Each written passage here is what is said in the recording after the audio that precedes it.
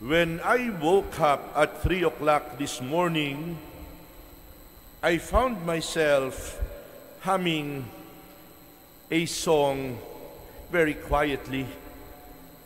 I was singing the song, "I will sing forever of the mercies of the Lord. I will sing, I will sing. With my mouth will I make known thy faithfulness, thy faithfulness. With my mouth will I make known thy faithfulness to all generations." My dear brothers and sisters, this morning in front of you, I want to sing another song, but I'm afraid it's going to rain if I complete singing the song. I am referring to the song entitled "My Tribute," because the message of the song is so beautiful. It captures what is in my heart today as I celebrate our 38th priestly anniversary. Part of the song, "My Tribute," says, "How can I say thanks for the things you have done for me? Things so undeserved, yet you gave to prove your love for me. The voices of a million angels could not express my gratitude. All that I am and ever hope to be, I owe it all to thee. To God be the glory. To God be the glory.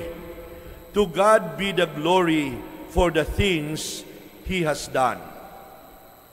My dear friends, today, October 19, I celebrate 38 years of the gift of the priesthood. My heart is full of joy. My heart is full of gratitude as I recall the anniversary of our ordination exactly 38 years ago. October 19 holds a special place in my heart and in the hearts of my classmates. When we were ordained together as a class composed of 13 young men at the Chapel of the Divine Word Seminary in Tagaytay. But why, you might ask, is it important to celebrate an anniversary? Anniversaries are like the markers on the journey of our lives. Anniversaries remind us of where we have been, how far we have come, as well as the joys and the challenges we have faced along the way. Significant anniversaries like an ordination anniversary allow us to pause, allow us to reflect, allow us to pray, allow us to thank, allow us to express gratitude for the moments that have shaped our lives. Anniversaries provide an opportunity to express our love and appreciation for those who have been with us on this journey. It is a time to say thank you for being there and to reaffirm the bonds and the friendship that make priestly life meaningful. My dear friends, celebrating anniversaries offers a sense of continuity and purpose. It reminds us that our lives have a narrative, a story filled with experiences and memories, and every anniversary is a chapter in that story, and by celebrating it, we continue to write the narrative of our lives. My vocation story started in my family. I come from an ordinary, atypical provincial family. I am a product of the public school system.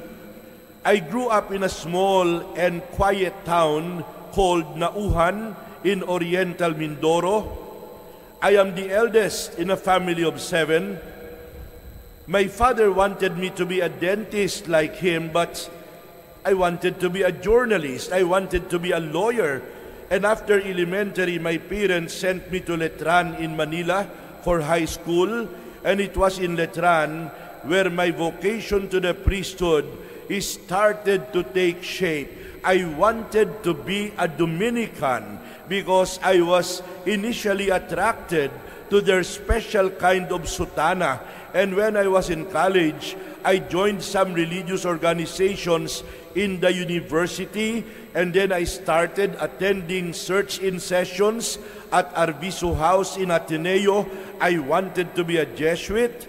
The attraction to the Eucharist and the priesthood was becoming more and more intense, and at some point in my life, I said, how would it feel to be the one presiding at Mass instead of just attending the Mass? And there is no priest without the Eucharist. There is no Eucharist without a priest. And then I started to associate myself with the SVD because our priests in Mindoro have always been SVD. I admired their sense of mission and ministry. I emulated many of them. Some of them became my friends. I got acquainted with the SVD, and the rest, as they say, is history. My new SVD friends invited me to come over to Tagaytay to attend either an ordination or the annual family feast. I joined many SVD priests in some of their Thanksgiving masses. I felt at home.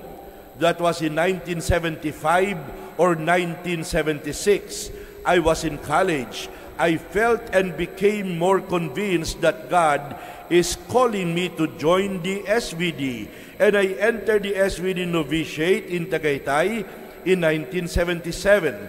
We were ordained in 1985, and since 1986 until 2018, or a total of 32 years, my mission assignment had always been at the University of San Carlos in Cebu City.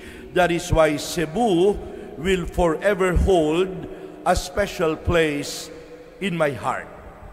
I was transferred to Christ the King in 2018. My dear brothers and sisters, the French Dominican priest Jean-Baptiste Henry Lacordaire, who is considered one of the founding fathers of modern Catholicism, wrote a lovely reflection about the priesthood entitled, "Thou art a priest forever," that perfectly captures the life of a priest. I will quote Lacordaire below. "To live in the midst of the world without desiring its pleasures, to be a member of every family yet belonging to none, to share all sufferings, to penetrate all secrets, to heal all wounds, to go from men to God and offer Him their prayers, and to return from God to men, to bring pardon and hope, to have a heart of fire for charity and a heart of bronze for chastity, to teach and to pardon, to console and to bless always. My God, what a life! And it is yours, O priest of Jesus Christ." Pardon me if today I feel a bit nostalgic. As I remember this special day in my young life, I was 29 years old. Our ordaining bishop was Archbishop Bruno Torpiliani, the then Apostolic Nuncio to the Philippines. My priestly ordination will be unforgettable in my memory. My family and the families of our classmates receive a very special gift that is not given to all families, the gift of the priesthood. When I woke up on October 19, 1985, and I went to my bathroom to prepare myself, I cried. I cried because I felt humbled by the enormity of the gift of the priesthood. I seldom cry. I do not easily cry. But on that day, on that very morning, I cried. My dear brothers and sisters, I am sharing my personal story because I want to inspire our young seminarians. I want to animate them for the seed of vocation that God has planted in their lives and in their hearts.